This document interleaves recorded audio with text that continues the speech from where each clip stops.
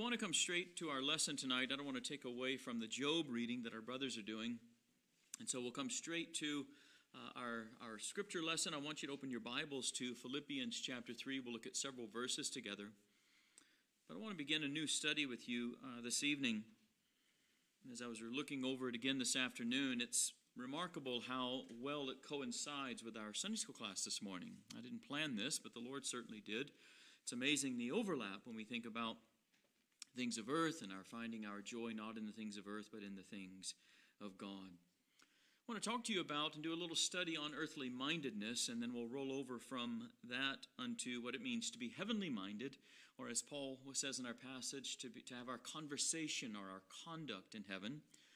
And then ultimately, hopefully, thirdly, we'll do a lesson on what it means to be those who walk with God, thinking particularly of Enoch, whom we also referenced this morning in the sermon. Why is earthly-mindedness important to think about, or to talk about, or to study? As I reflect upon Scripture in my own study and reading of it, and I'm sure you can think the same in your own interaction with God's Word, it is noteworthy, I think, throughout Scripture that most of the disciplining judgments of God are actually poured out on His people in response to their worldliness or their earthly-mindedness. We find in Scripture that God's people are guilty of gross sin, yes, but most often it's not that. And if it ever winds up in gross sin, it begins, as we heard this morning, in walking in the way of the counsels of the ungodly and etc., and the progression of sin, it begins with earthly-mindedness. It begins with worldliness. And the trouble with worldliness is it's not something that's just outside of us, the world. We have been separated unto God, but the problem is the world still lives in our hearts. The world dwells mostly in us, and that's what we get ensnared by. But Scripture is filled with examples when what we find in the Holy Scriptures, when God's people lose sight of their having been separated from the world and unto God and given a citizenship in heaven. Jesus speaks, remember in John 17, I pray not for the world, but for those whom you have given me. For they were yours, you gave them to me, and I have called them unto myself. And Jesus prays as well in that passage, I don't ask that you take them out of the world, because we need to be a light and a witness in the world, but protect them from the evil one in the world. Protect them from the snares and the temptations that necessarily come with living in the world. But when God's people lose sight of having been separated from the world and given a citizenship in heaven, and we begin to walk and talk like those who are bound to the earth, and as if we were made for the earth, and this is all there is, and we want to take as much as we can of life, when God's people fall into places like that, the Lord usually intervenes with awakening hardships, with trials that have a way, like nothing else, of reminding us that this world is not our home. We fall into the trap so easily of seeking our end in this world and not realizing that we are just passers through, that we are here, as the Puritans used to say, but for a night. Tomorrow we will wake up and be in glory. The Lord needs to remind us that this is not our home. He needs to remind us that our citizenship is in heaven, where we, as Paul says in Colossians 3, are already seated with Christ. In Ephesians 2, Colossians 3, Paul says the same thing. He says we were raised up with Christ and seated with Christ in the heavenlies. It's a remarkable image, but a very true image as we are united to Christ. He is, as Paul says in Colossians 3, He is our life. And one of the problems with earthly-mindedness is it's so hard to see. It's very subtle. It's very hard to recognize. And one of the greatest dangers of earthly-mindedness is that it's very destructive to a life that is seeking to live to the glory of God and in the joy of God, as we heard from our catechism this morning. So it will do us good, I think, to study three things together. Number one, what is the nature of earthly-mindedness? And why is earthly-mindedness so dangerous to God's people? And secondly, what's the great difference between being earthly-minded and having our conversation and our citizenship in heaven? And then thirdly, what does it look like to really walk with God? Enoch is such a remarkable example. He blows our mind. He walked with God, and God took him. He was not. God took him. You well know, as I do, that Enoch did not die. He was merely translated into glory. And we're told the reason is because he walked with God. We can only fill in the blanks of what that fellowship and that communion with God must have been like for Enoch. with the Lord for 365 years. Absolutely remarkable. But whatever it was such that he was a heavenly minded man, a man who lived in heaven on earth, and a man who was taken by God to show us the blessedness of true fellowship and communion with God. And that we can have that fellowship, we can have that communion even here. As one of the Puritans pointed out, it's remarkable that Enoch was said to have walked with God when he was married to a sinner and no doubt had sinful children. You can walk with God in marriage. You can walk with God as a parent of children who often break your heart. You can walk with God in the normal course of life. You don't need to be a monk and separate from all of the normal things of life in order to walk with God. You can walk with God right where you are. So that's where we'll end our study. Look at Philippians 3. Here's the passage I want to begin with, and we'll look at several tonight. But this will be our foundational passage. Paul begins in verse 17. He said, "Brothers, join in imitating me, and keep your eyes on those who walk according to the example you have in us, walking in God. For many of whom I have often told you and now tell you, even with tears, walk as enemies of the cross of Christ." Notice verse 19 now. Their end is destruction, their God is their belly, and they glory in their shame, here it is, with minds set on earthly things. Now look at the contrast in verse 20. "But our citizenship is in heaven, and from it we await a Savior, the Lord Jesus Christ." So here's a passage in which, in the middle of this wonderful epistle of joy, in fact, the apostle urges his readers to imitate him and all those who walk with God in holy conversation and conduct, because their citizenship is in heaven. Because their citizenship is in heaven, they walk with God throughout life with a heavenly conversation. And so he encourages his readers to imitate him and those, and not to follow after the pattern of those whom he calls enemies of the cross of Christ. Now, why are they enemies of the cross of Christ? He tells us, because their God is their belly, they glory in their shame, they have minds set on earthly things. It's that last phrase that we're focusing on. Put these two things together. Paul says, don't follow after the pattern of those who are enemies of Christ. Well, what does their life look like? How do you know them when you see them, that they're enemies of the cross of Christ? Their minds are set on earthly things. Paul says something similar, as you know, in Romans 8. Romans 8, verse 5, he says, those who set their mind, those who live according to the flesh, set their minds on the things of the flesh. And those who live according to the Spirit set their minds on the things of the Spirit. So just bring these two passages together. It shows us that the great importance of setting our minds on something, because it necessarily translates into how we live and behave. Think about that for a moment. Paul is telling us that what we set our mind on necessarily translates into how we live. Isn't this why he tells us in Philippians 4:8, finally, brothers, whatever is true, whatever is honorable, whatever is just, whatever is pure, whatever is lovely, whatever is commendable, if there is any excellence, if there is anything worthy of praise, think about these things. Set your mind on these things. And notice the next verse, verse 9. What you have learned and received and heard and seen in me, practice these things, and the God of peace will be with you. So our conduct is directly related to what we think about. That's why Paul warns against following after men and imitating men whose mind is set on earthly things, because earthly-mindedness inevitably translates into earthly living. So we're told here in Philippians 4:8, set your mind on things above. Colossians 3:1, set your affections, and the heart and mind are so intimately intertwined. Set your heart on things above. Romans 12, don't be conformed to the world, but be transformed by what? The renewing of your mind, that you may discern what is the good and perfect will of God. You can see the relationship here. Earthly-mindedness inevitably translates into earthly living. And when this happens among the people of God, what does God do? God sends a wake-up call, maybe a rebuke, a correction, and if necessary, an afflicting providence. You remember what Jesus says in Matthew 16:23 to Peter. You can turn there if you like. Matthew 16:23.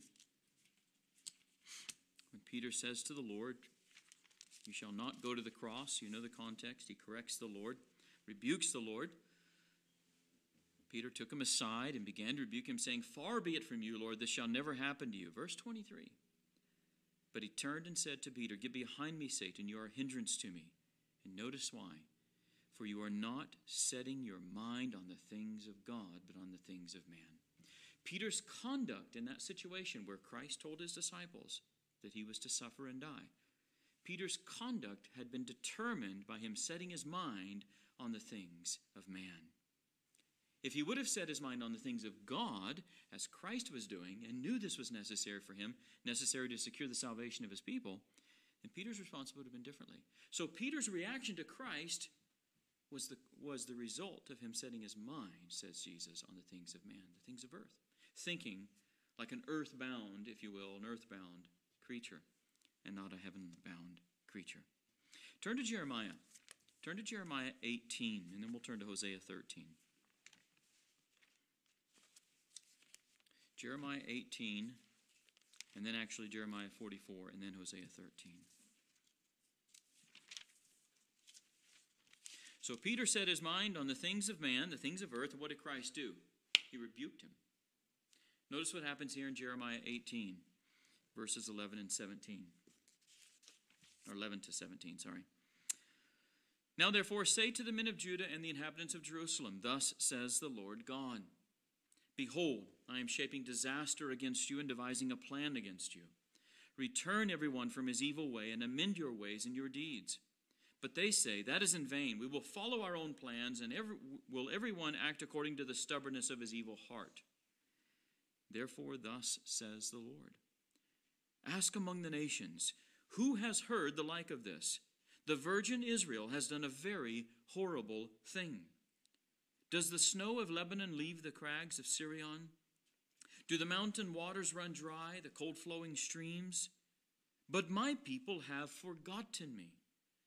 They make offerings to false gods. They made them stumble in their ways in the ancient roads and to walk into side roads, not the highway, making their land a horror, a thing to be hissed at forever.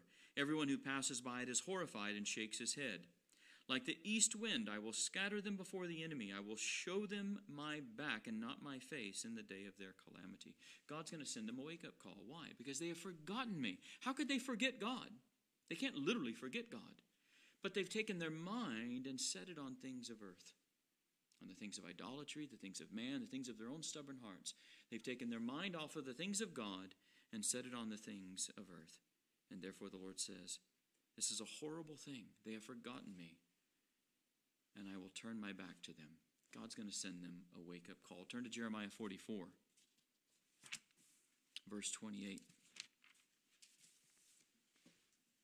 At the end of a long passage, very similar to what we just read, God's judgment on Israel for their idolatry, their earthly-mindedness. Verse 28, And those who escape the sword shall return from the land of Egypt to the land of Judah, few in number. And all the remnant of Judah who came to the land of Egypt to live shall know whose word will stand, mine or theirs. God is going to send an afflicting providence to his people. He says he's going to take them into Egypt and they're going to die there. And then he says at the last, I will bring back a remnant. And the remnant will come to see that it is not their word, what we just read. I'm going to follow, every man's going to follow the stubborn evil of his own heart. No. I will show you whose word will stand, mine or yours. And it's the Lord's. So God will bring them back after an afflicting providence, a wake-up call to see that they cannot pursue the things of earth, but they must pursue the things of God. Turn now to Hosea 13, verses 4 to 8. Hosea 13, 4 to 8. But I am the Lord your God from the land of Egypt. You know no God but me, and besides me there is no Savior. It was I who knew you in the wilderness, in the land of drought. But when they had grazed, God brought them into the land of Canaan, a land flowing with milk and honey. But when they had grazed, they became full. They were filled, and their heart was lifted up. Therefore they forgot me. So I am to them like a lion, like a leopard I will lurk beside the way. I will fall upon them like a bear robbed of her cubs. I will tear open their breast, and there I will devour them like a lion, as a wild beast would rip them open. God is going to come to his people with an afflicting providence. Why? They are his people, because they have forgotten him.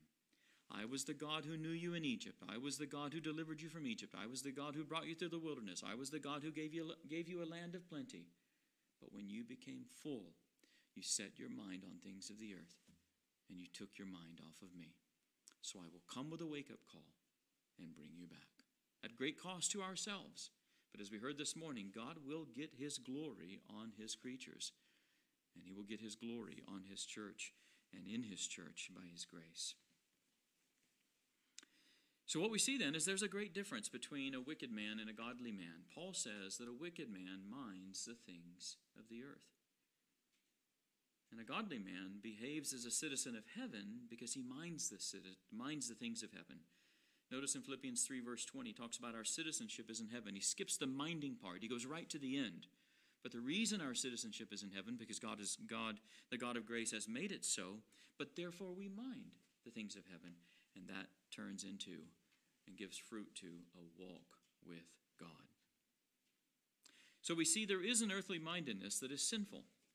It's a mindedness that is a turning away from the minding of God, a forgetting of God, and minding the earth in a way that brings God's chastisement upon us, God's discipline upon us, and brings us into great and many hardships. So what does this look like? When do we mind earthly things in a sinful way? Not every minding of the earth is sinful. We saw that this morning when we talked about subordinate ends, right? You can have our chief end, but then there are subordinate ends to which we're all accountable by God, right? Before God, we're accountable to seek and to seek these things and to be diligent about these things. We're accountable to tend to things of the earth and to live on the earth and provide for ourselves and our families, provide for the church. So what is that earthly mindedness then that is sinful and that makes a man an enemy of the cross of Christ? Well, we can describe it in several ways. First of all, when we look upon the things of the earth as the greatest of things, as the things. Turn to Matthew 6, another well-known passage. Matthew 6, verses 19 to 21.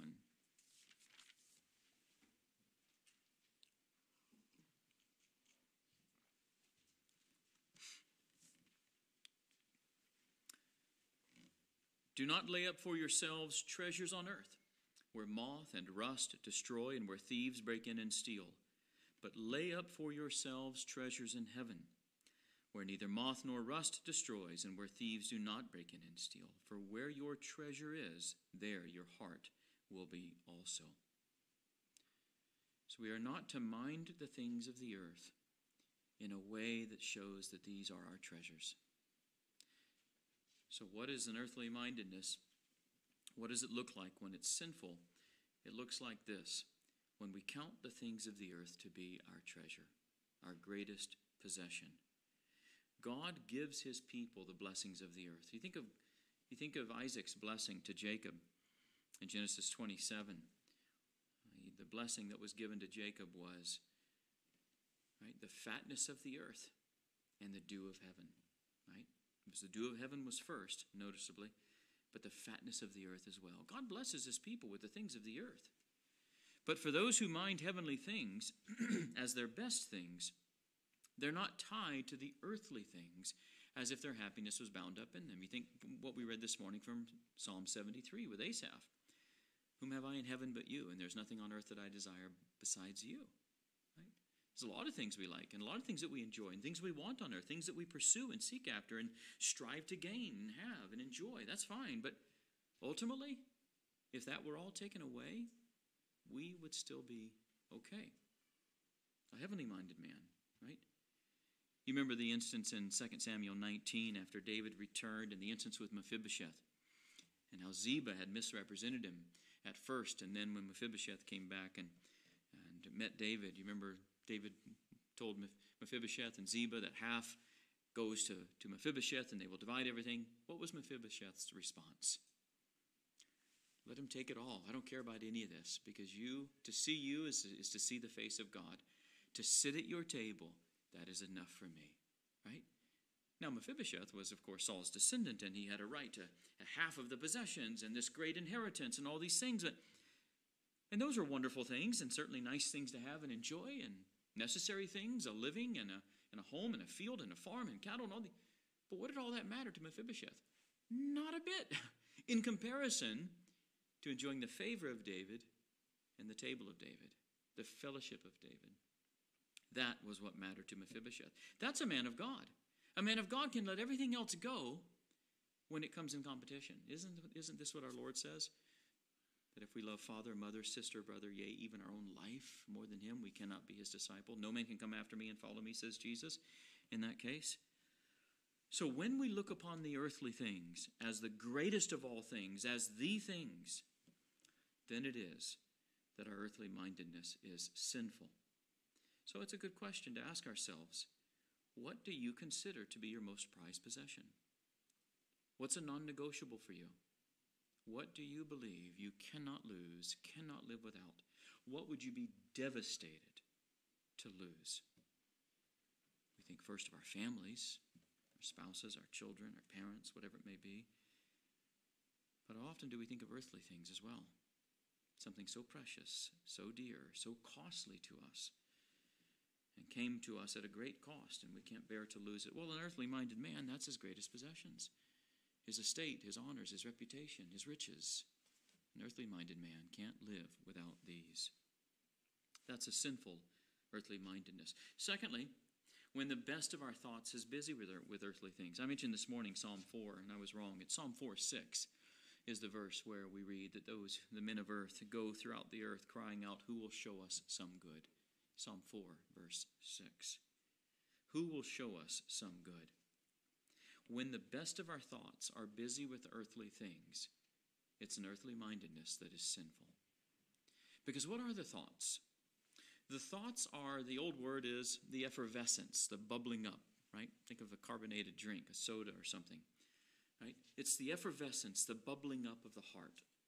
The thoughts are the effervescence of the heart's affections. The things we love bubble up in the mind. The things we love are the things we think about.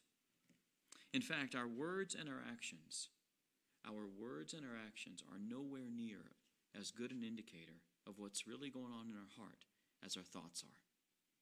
Because the thoughts directly rise from the heart. What do I mean by that? Well, think about it this way.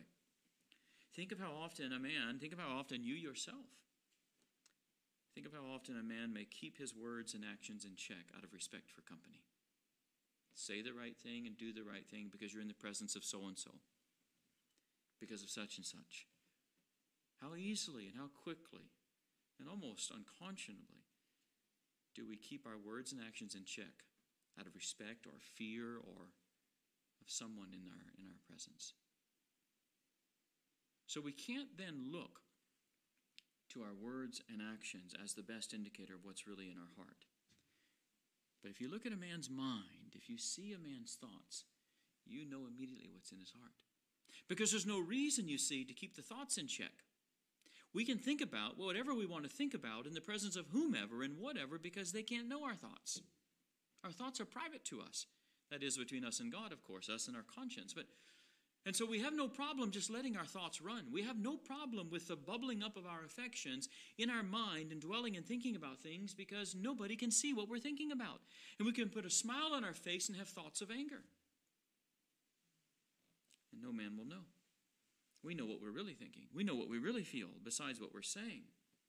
And so the same is true, not just for others, but of course for all of us. If you want to know where your heart is at on a particular matter or with regard to a particular person or a particular situation, don't judge your heart directly by your actions and words, especially in the presence of others. Ask yourself what you think about. What's going on in the inner chambers of your mind? Not those random thoughts that spring up once in a while, nor those random thoughts where Satan interjects even blasphemous thoughts sometimes and terrible thoughts. But what are those thoughts that are sweet to you? What are those thoughts that you take pleasure and delight and contentment in? That's what's in your heart. That's what's going on in your heart toward that person, that situation, that circumstance. Through our weakness and through Satan's temptations, our minds can often wander off into some pretty nasty places. But what do we think about when we're alone? What sort of thinking do we delight in? An unclean person will nurse unclean earthly thoughts. But a child of God, as we saw in Psalm 1 this morning, should meditate on the law of God day and night. That should be our thinking, which is why Paul tells us to think on those things that are pure and just and holy and etc. And now can you see why Paul says it's so important as a man of God to take every thought captive? You can't let your mind wander. You can't just let your mind go, because you can't let your heart go. We're called to give our heart to the Lord, called to pray for the Lord to search our hearts and reveal any sin in us so that we can repent of it. And we're called to set our affections on things above that will directly encourage the right thoughts. All of this, we see, is intertwined. Thirdly, when is earthly-mindedness sinful? When our whole heart clings to the earth. When a man's mind clings to the earth and is earthly, you can't take him off of it. You can tell him how vain it is and how empty the things of earth are. You can tell him how harmful the things of earth are to his soul, how dangerous to his eternal welfare, how the things of earth and the things of this world will rob him of real and lasting joy and peace, and still he will not be moved. His heart is fixed. His mind is set. Look at Judges 14. This is exactly what happened in the case of Samson. He would not be moved. Judges 14, verses 1 to 3. Samson went down to Timnah, and at Timnah he saw one of the daughters of the Philistines. Then he came up and told his father and mother, I saw one of the daughters of the Philistines at Timnah. Now get her for me as my wife. But his father and mother said to him, Is there not a woman among the daughters of your relatives or among all our people that you must go and take a wife from the uncircumcised Philistines? But Samson said to his father, Get her for me, for she is right in my eyes. Samson would not be put off. He would not be deterred. His mind was set. His decision was made. He clung to the thing which he had chosen to love, and he could not be put off. Earthly mindedness, when it's found like that in God's people, it's sinful.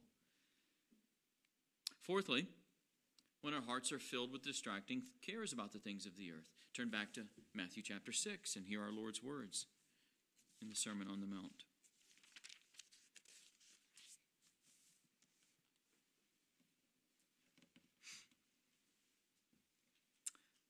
Matthew 6, verse 25, Therefore I tell you, do not be anxious about your life, what you will eat or what you will drink, nor about your body, what you will put on.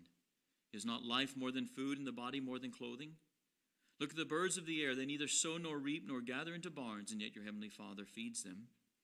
Are you not of more value than they? And which of you, by being anxious, can add a single hour to his span of life? And why are you anxious about clothing? Consider the lilies of the field, how they grow. They neither toil nor spin. Yet I tell you, even Solomon in all his glory was not arrayed like one of these. But if God so clothes the grass of the field, which today is alive and tomorrow is thrown into the oven, will he not much more clothe you, O you of little faith?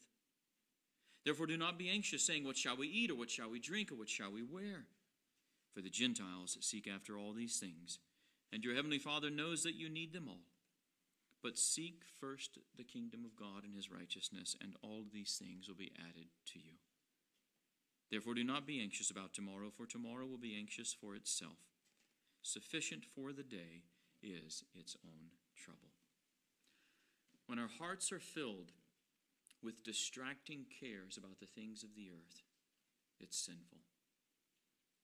There are two things that cause distracting cares about earthly things. First of all, the fear that we'll be deprived of what we hold to be good and our inability to get by without it. We think such things as, what if I lose this? What will I do without it? And so we're distracted because our hearts are so fixed upon that thing, that possession, that substance, whatever it may be. We feel like, what am I going to do if I lose this? How will I get along without it?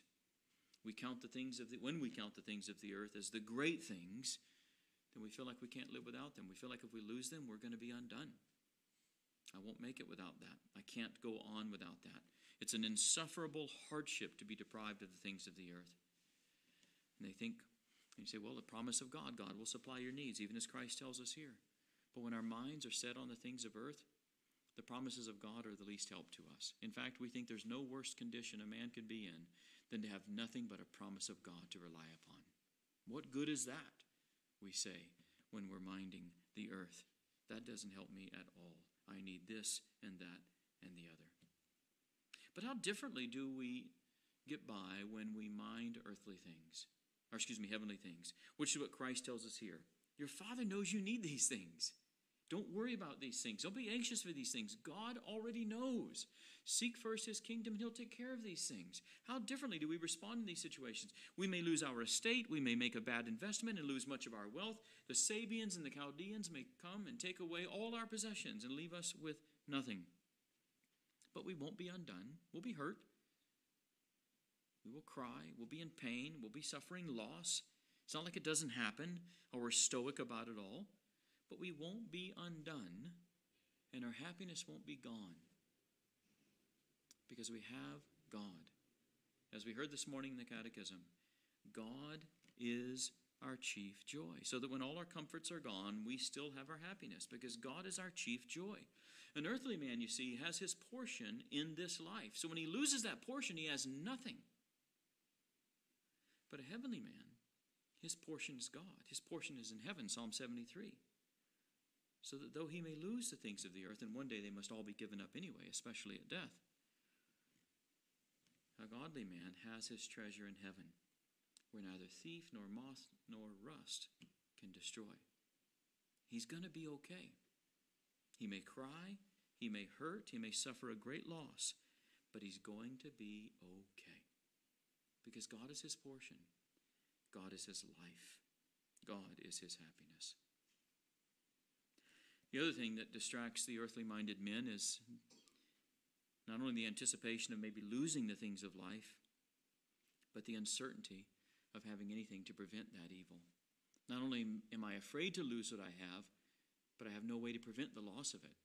I have no way to prevent it being taken from me. In other words, I have no way to secure this possession or the things of earth so that they remain inescapably and unavoidably mine. But what happens to a heavenly-minded man? He sees his outward means, and he looks on his outward means, and he knows that his outward means are uncertain. We may lose everything tomorrow. We may be bankrupt tomorrow. We may lose our jobs tomorrow. The economy may crash tomorrow. The stock market may crash tomorrow. Anything could happen to all of our outward means.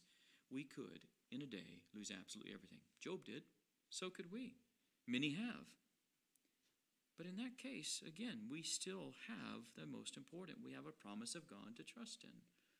For example, the words of our Lord in Hebrews 13:5, I will never leave you nor forsake you. Isn't that what he said to Joshua? Don't be afraid when he was going into the land to take possession and fight these armies much greater and bigger and mightier than Israel ever would be. I'll be with you. I'll never leave you nor forsake you. And that promise, because it's a promise of our God, that is a certain means to trust in. And that is a solid ground to build upon. And so the godly man, the heavenly man, avoids anxiety. He avoids fear. Matthew 6. Don't be anxious for tomorrow. Trust God. Seek him first. Our earthly-mindedness is also sinful when the great business of our hearts and endeavors are about the things of the earth. What I mean by this is earthly-minded men are like children with their games. Think of children and how they play games. We see our children play games, and they pour their whole selves into it. When children get involved in a game, they pour their whole selves into it as if there is nothing else and as if they have nothing else that matters to them. They don't need to reserve anything. They can exhaust themselves in their game, and they throw themselves into this game. They absolutely throw themselves away in it. And they give themselves. In other words, their game consumes them so completely. They think of nothing else. They need not reserve strength for anything else, reserve time for anything else. This is all there is. This is all that matters. This is all I care about and want to do. An earthly-minded man is like that. He loves and he uses the earth as if the things of the earth match his heart and spirit. In other words, the things of earth consume him, and they take up his whole self. He has nothing left. He holds nothing back, because nothing else requires his attention. Nothing else is worthy of his attention and devotion and dedication and time and energy but the things of earth. What about a heavenly-minded man? What's the difference here? Well, it's obvious, isn't it? Heavenly-minded man will give himself to the things of the earth, again with those subordinate ends and aims. But according to what Paul says in 1 Corinthians 7:31, a heavenly-minded man, he uses the things of the earth as if he used them not. It's a very interesting passage, and the context helps us understand what he's saying. We use the things of the earth, and the things of the world, he says in that context, we use the things of the world as if we use them not, because they're not equal to our desires. They don't match our deepest longings. They're necessary. It's necessary to go to work. It's necessary to provide for these things. It's necessary to pursue these things. And many things aren't necessarily necessary, but also good and helpful in life. And these are all fine, but these things don't equal and match our desires.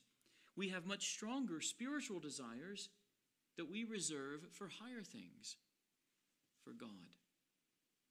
There's a place in our heart, there's a depth in our soul that the things of earth can never reach. And we reserve that better part, if you will, for the Lord. And so a gracious soul, a godly man, a heavenly-minded man, he follows his business, he provides for his family, he enjoys earth's good comforts, all good and well. But he does so as one who must engage with God in prayer at the end of the day, and as one who must stand before God in judgment at the end of life. In other words, there's a chief end over all these subordinate ends.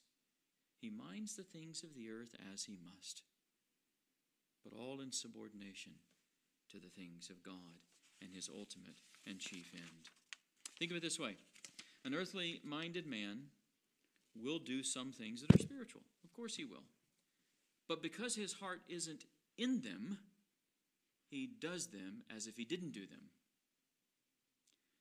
And a heavenly-minded man will do some things that are earthly. Again, subordinate ends. But because his heart isn't in them, but his heart is in God, he does them as if he didn't do them. Let's look at two passages that help us get this. Turn to Ezekiel 33. Ezekiel 33. Look at verses 30 to 31.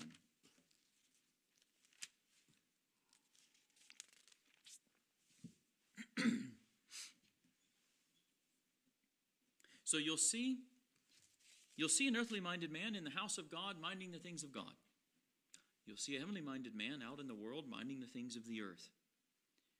How are they different? It's here. Look at verses 30 to 31 of Ezekiel 33. As for you, son of man, your people who talk together about you by the walls and at the doors of the houses say to one another, each to his brother, come and hear what the word is that comes from the Lord. Let's go listen to the prophet and see what he has to say. And they come to you as people come, and they sit before you as my people, and they hear what you say, but they will not do it. For with lustful talk in their mouths they act. Their heart is set on their gain. You are like one who sings lustful songs with a beautiful voice and plays well on an instrument, for they hear what you say, but they will not do it. Their heart is set on their gain. So here we have earthly-minded men doing spiritual things. But when an earthly-minded man does spiritual things, he did them as if he didn't do them. They won't do what you say. They'll listen, but they won't do it because their heart is elsewhere. Their minds are set upon the things of the earth, and they will, come what may, they will pursue the things of the earth no matter what. Look over in a heavenly-minded man. Turn to Colossians 3.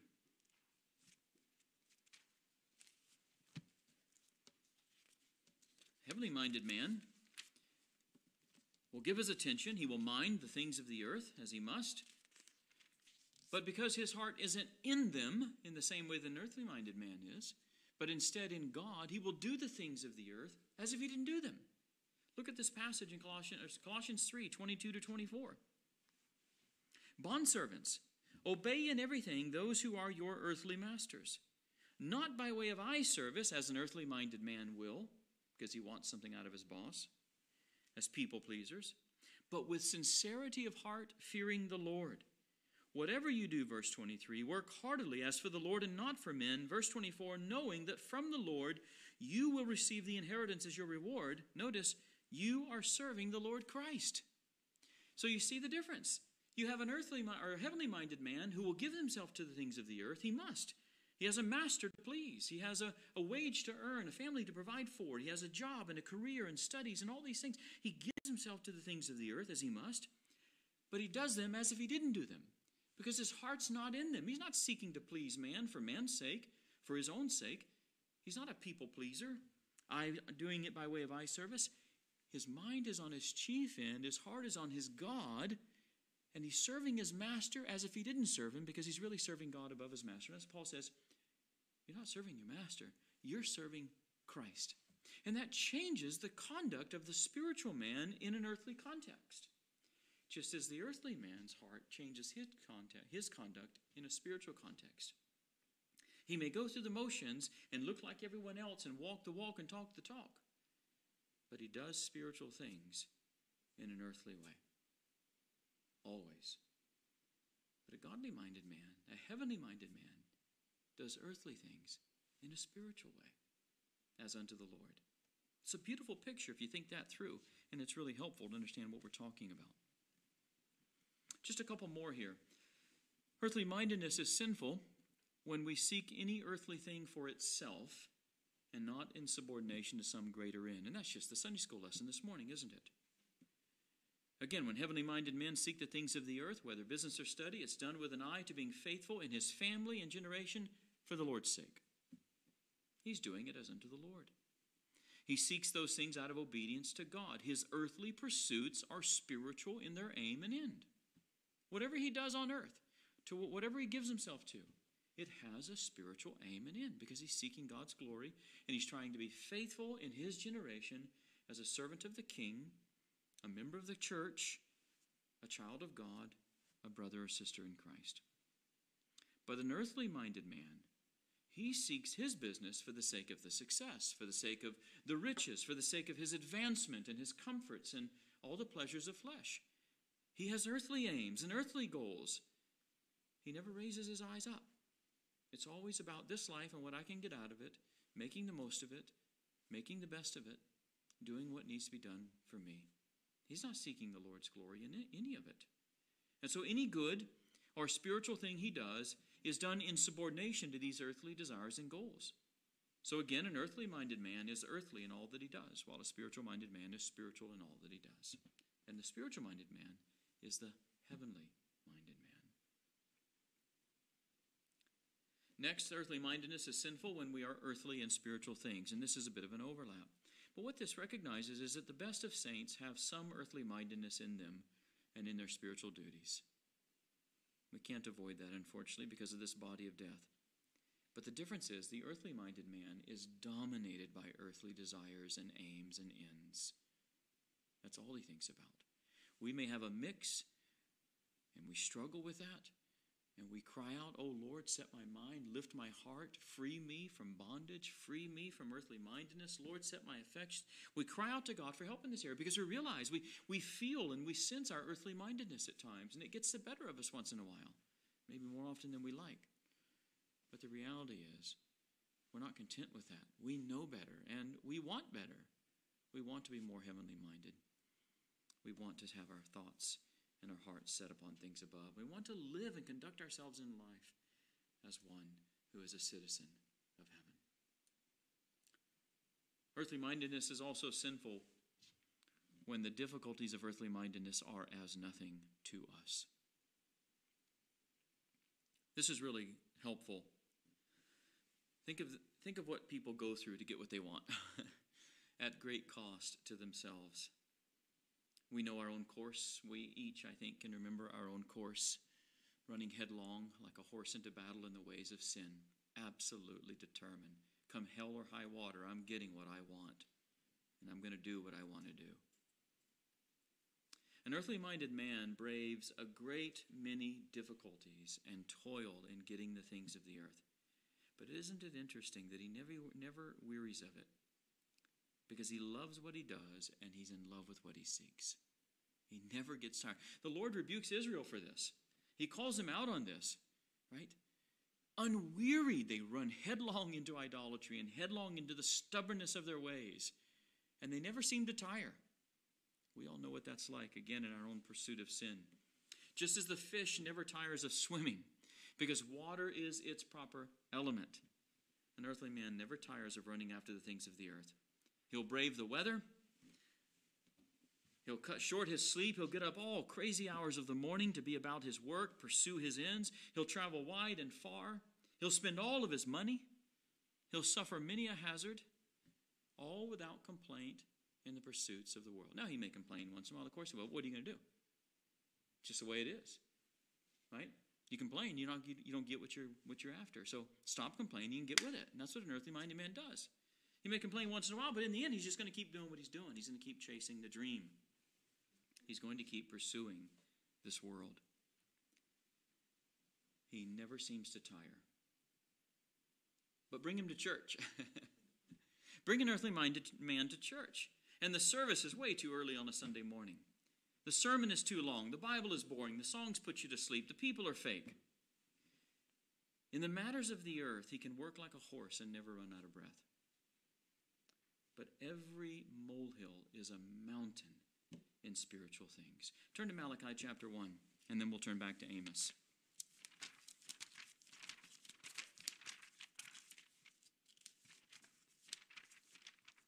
Malachi 1.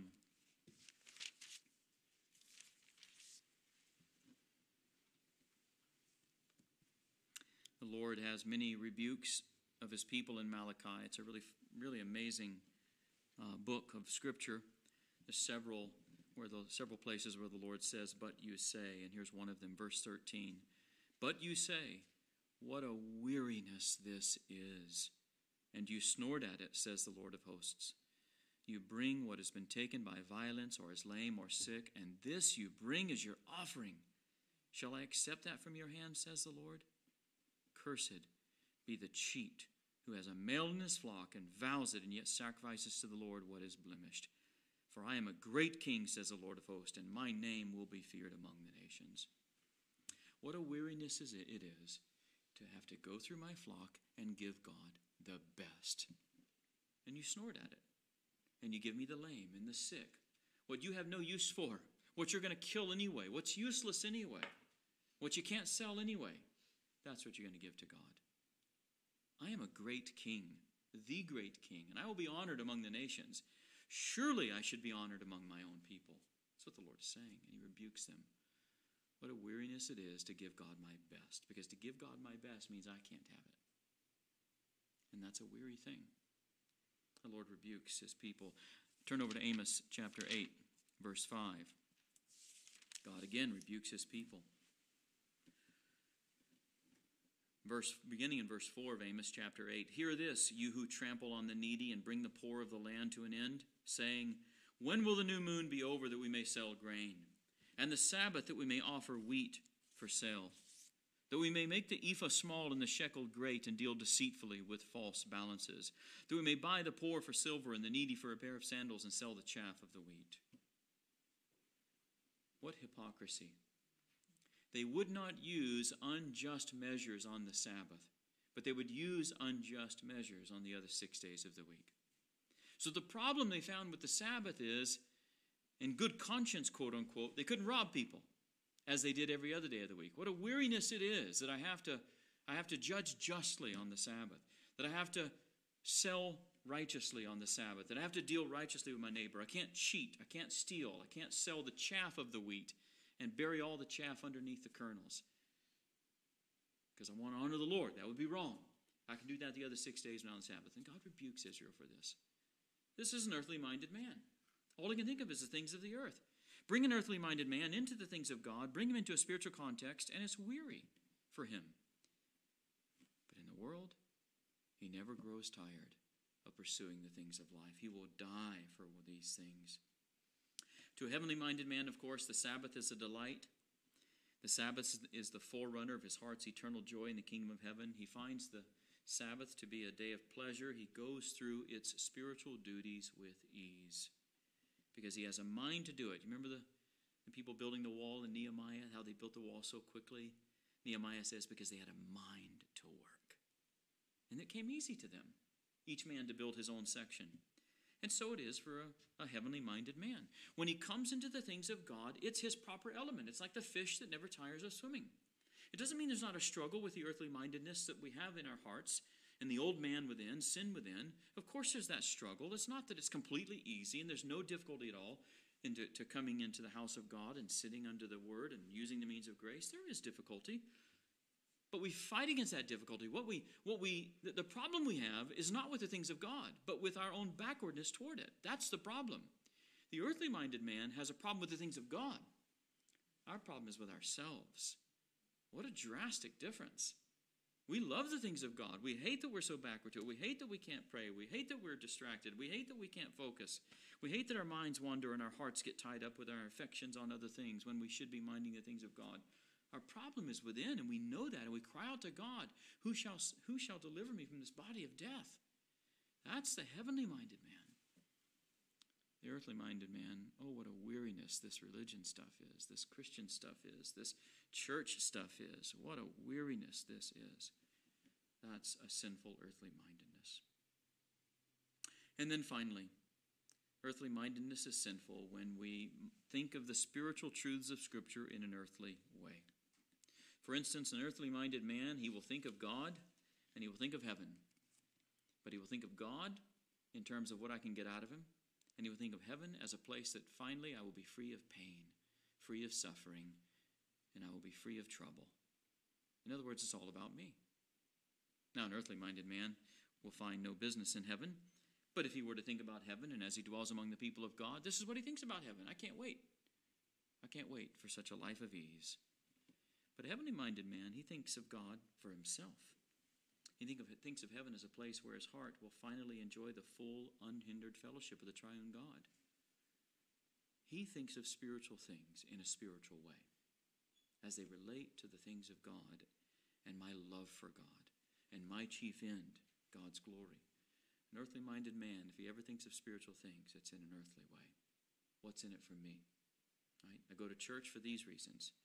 I dwell among the people of God for these reasons. I live moral for these reasons. All about me. For a heavenly-minded man, it's really simple. I love Jesus Christ, and he set me free. My eye is set upon God, and I want to dwell and live with God forever. It's very different. So we have two very different men. Lives determined by minds. Conduct determined by thinking. An earthly-minded man will give way to earthly living. Paul tells us in Philippians 3, beware of these men, and do not imitate those who are enemies of the cross of Christ, for their end is destruction, their belly is their God, and they glory in their shame, who have minds set on earthly things.